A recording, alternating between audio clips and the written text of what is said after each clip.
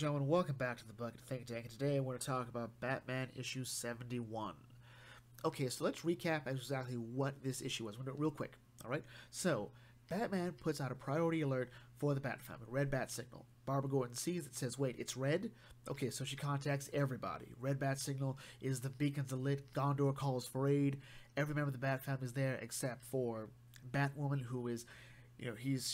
she's way overseas. It'll take about 13 hours to get there, but she's gonna come down. Dick Grayson is still calling himself Rick Grayson. Jason is still salty about getting beaten up by Batman and kicked out of Gotham City. So it's pretty much just Batgirl, Signal, Orphan, Robin, Huntress. I think that's it for the most part.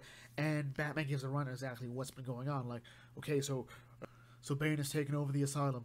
Alright, he's convinced everybody that he's just some naked, shriveled husk, but that's not true. He's had me kidnapped, he locked me up to a machine, I escaped, he's released all the criminals that are actually controlling the asylum. We're gonna go there, my lovely Bat Army, we're gonna beat up Bane, put everybody back in their cells, and expose Bane as the fraud he is. So they go down there, and nothing has changed. Alright, everything is exactly as it should be. The orderlies are walking through, everyone's still locked up, and when they confront Batman about it, like, everything seems fine, there's no footage of anyone being released. Batman says that's not true, I know Bane's got a plan, he sent my father, to the Batcave, he hurt me, he hurt Alfred. Barbara Gordon breaks it to us that she just talked to Alfred recently. Alfred has no idea what he's talking about. So then everyone's starting to worry about Batman, like, wait, what's going on, man? Are you alright? Maybe you should calm down a bit. And, you haven't been the same since Catwoman. And Batman lashes out, punches Tim Drake, Bat family's freaked out, and presumably they leave. We just then cut to Batman at the Batcave looking really sad. There's an intruder alert. Batman walks up there, he knows who it is. He knows that it's Bane. He's sitting at the table, being served by Alfred as the Flashpoint Batman, Thomas Wayne, is just standing as a guard. And Batman is ready to throw down, but Bane doesn't really say anything other than telling Alfred to serve him soup. And Alfred comforts Bruce, saying, like, look, I know I've stood beside you all this time because I knew eventually you'd win. I knew you could do it. But now you have to admit, you've lost. Bane has broken you. And that's how the comic ends. So what's the problem with this issue? Well, because the way I just told you how this story happened is not how the story is presented. It constantly jumps back and forth, with the first scene being Batman getting an alert that an intruder is in the Batcave. Then as he goes up there, we get the alert of the signal. So it goes back and forth, back and forth, back and forth. Why is this a problem? Well, because it's kind of disjointed, and the idea is to believe that everyone's turned their back on Batman. Or presumably they think that he's crazy, or that, something's not right with him.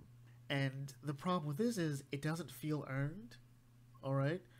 I mean, why are they all convinced that Batman's not in the right frame of mind? Because none of them are talking about it. There's never been a moment where the Bat family talks about exactly what Bruce has been going through. They don't. Tom King wants to tell a Batman story and then introduce the Bat family when it's convenient, but not when it serves the story. The Bat family turning against him could have been its own issue. It really should have been.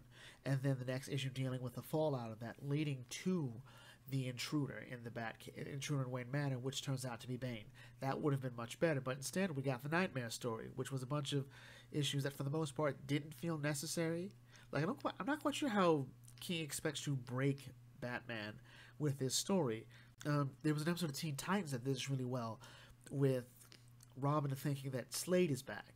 Now, whether Slade is back or not is not really the issue. The issue is that it's still weighing heavily on in the events of his fight with Slade. So when everyone doesn't believe him, we see that the team is visibly shaken and worried about him. That could have helped. But that's not what this issue was. So, yeah, with the exception of the Nightmare story, the Ivy story, and the Booster Gold story, this is possibly my least favorite Batman issue, which is a shame because unlike all those, this one was super interesting. The Bat family's there, but I don't think King quite knows what to do with them or how to make the story. Daredevil recently had a really cool story where Jessica Jones, Danny Rand, Luke Cage help Matt Murdock out, and then Spider-Man comes up and says, like, as of right now, you're done, Matt. All right, if you go out there everyone I know, all of our friends, will stop you. Hang up the cowl, you're done.